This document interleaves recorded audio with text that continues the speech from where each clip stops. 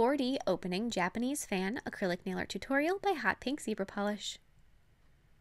Hi guys, in today's video I'm going to be showing you a Japanese fan nail art design. So this one has just a very plain gradient background, and then it's got a fan that opens up across the nail. So it's very similar. I've done like a hand of cards nail and a lotus blossom nail that are kind of the same technique, but this one is for a fan. It's a little different just to get it to look like a fan and have like the post going down. So I hope you guys like this as much as I do, and don't forget to click subscribe to see all my future videos as well.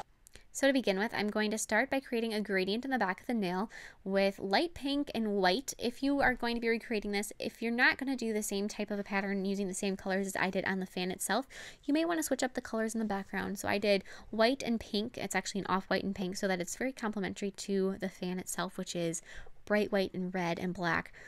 And so I did pink instead, just so that the fan would kind of pop off, and the fan is much more intense colors than this, so that this does fade into the background as it should, with still being complementary. And then encase the nail with a layer of clear acrylic, just like that, to make sure it is nice and strong. Especially if you're going to be doing something like this that has a hole in the nail, which you'll see in a moment, you want it to be nice and strong and have a layer of clear acrylic on it, or be thick enough acrylic that it's not going to be fragile and that hole isn't going to completely compromise the strength. Then file it into shape with your e-file, make sure that it is nice and smooth and perfect, and then take your e-file and a very narrow bit, and I'm going to, like I said, poke a hole right through it, or drill a hole through it. And you're going to do that near the tip of the nail. The nail I'm using is an almond nail, so it has to go almost right down into that very end, very free edge of it. Just gently work your way through it. I know for me, whenever I'm putting holes in a nail, I always do it so slowly and so carefully because I'm afraid that all of a sudden it's going to go through and I'm going to hit my finger, which has never happened, but nonetheless.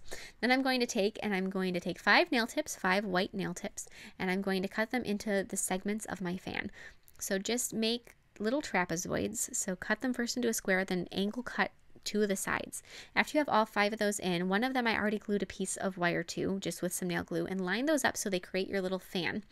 Then figure out how long you need to make your other pieces of wire, and those other pieces are going to have a little loop on the bottom of them.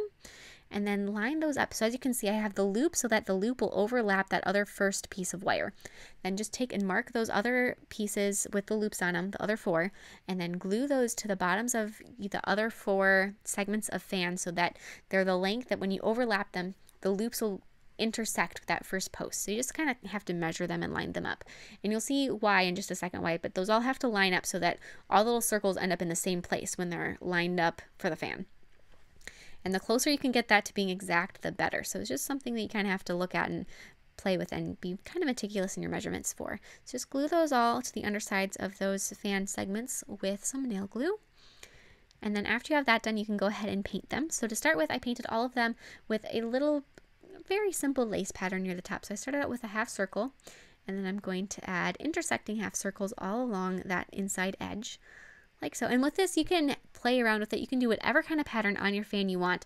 When I was looking at different pictures of Asian fans, Japanese fans, however you want to call them, I saw so many that were gorgeous. A lot of them were floral, but I saw some that had fish on them or were just a pattern. Some of them were just super lacy across the whole thing, and you can play around with it and do whatever your favorite thing is on it. It's just very open to opportunities and making things personalized. So finish off your little lace pattern if you are going to be replicating mine, and do that across all 5. Then taking a darker burgundy color, hold 2 of your pieces together and start painting the little bases of your roses on them. After you have the first one completely done, you can set that one aside or fill in some green for the leaves, a darker green. But then set that first one aside when you're done with it and pick up the second one. So you're going to go down the line holding them together. So just set that one aside, and then take the next one in line and hold it so that they overlap, but the edges meet, and then continue the pattern on the next one. So the way you're doing this is you're going to make it so that when they open up in the end, the pattern is complete.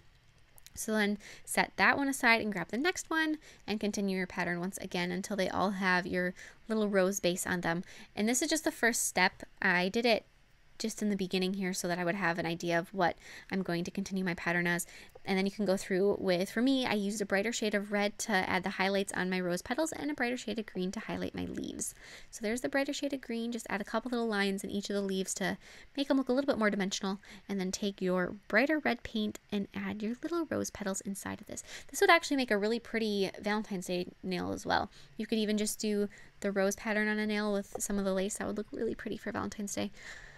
If you guys are low on Valentine's Day ideas, I do have a couple that I will be showing you when the time comes. So once again, go through your little line of nails and pick up the next one in line and add the details to it with the red. My red paint is really thick, so it makes these little lines fairly easy. For me, I think when it comes to paint, either thick paint adds little skinny lines well, or very thin paint. I don't know what that is, but thicker paint, you can kind of drag it and stretch it, if that hopefully will seem like it is logical at all. And with thin paint, it just makes the lines easy. So I'd either thin out your paint or use a thicker paint like I am to do that, like so. Then go through and apply a very thin layer of matte gel top coat to each of the fan segments and cure them. After they're all cured, line one of the fan segments up with the first one that is just the post. Mark where the circle is hitting it, bend that up so that it's got a 90-degree angle in it, and then layer up all of your fan segments on that 90-degree post so that they all have that little swivel action going and they line up really well. Put the post through the nail, through that hole that you made in it, and then fold it underneath. So it's going to actually create more of a U shape, so it's going to have two 90-degree angles in it, one of them on top of the nail, then it goes through the nail, then tucks underneath. When you have that other angle tucked underneath, cut it off so it's not quite so long, so it doesn't sticking all the way up. But then after you have that in there, glue that in place so that it isn't going to wiggle around in you. So just layer up a little bit of nail glue, and then after you have that, secure it with some clear acrylic so it's not going to, the nail glue is just a temporary hold. Then grab a piece of black thread or whatever color you want to use. For this one, I'd either do black, green, or red, and glue that to the first post, and then you can trim off any extra. And then grab the second fan segment and get that one so it's in place where you want it to be in the end. And then put a little bit of nail glue on the bottom of the post and glue that little piece of thread in place. Just put the glue down, hold it there. It doesn't take too long, hopefully, for that to hold. And then grab the next fan segment and just keep going down the line. That way, when you open it and you pull on that little end of your thread, the fan can't open all the way up, or the fan segments can, some be going to the right and some go to the left. It'll only open up into that perfect shape that you have. So it won't do more than it's supposed to, if that makes sense. So then keep going down the line, add a little bit more of the glue. And if you get to the point where you glued something incorrectly, this is pretty easy to just kind of pop off. If you pull on it, it should come off. So if that does happen, then you can fix it. Otherwise, it does seem to also hold strong enough that you shouldn't have a problem with it coming off if you don't want it to. And then after you're done, you can cut off the little pull end of your string to whatever length you like. I cut mine fairly short, but still long enough that I can hold it. And then as you can see, you can just pull it open and the fan will open.